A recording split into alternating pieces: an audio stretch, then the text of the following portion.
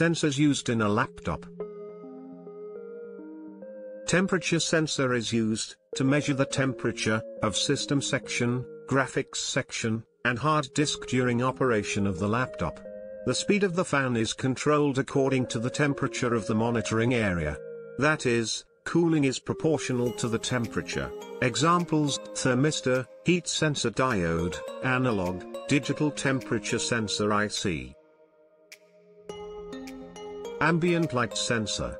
It is a sensor used to increase or decrease the screen brightness level according to the ambient light level. Example: LDR, photodiode, phototransistor, special IC.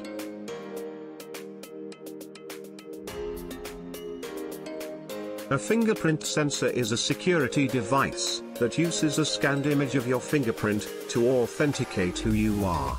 With fingerprint security software, you can log onto applications and secure websites by scanning your fingerprint, instead of typing your username and password.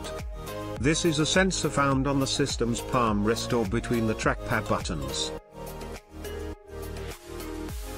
Accelerometers in laptops protect hard drives from damage. If the laptop were to suddenly drop while in use, the accelerometer would detect the sudden free fall and immediately turn off the hard drive, to avoid hitting the reading heads into the hard drive platter. Thanks for watching. Subscribe to IMC Technology for more videos. Hope you like it.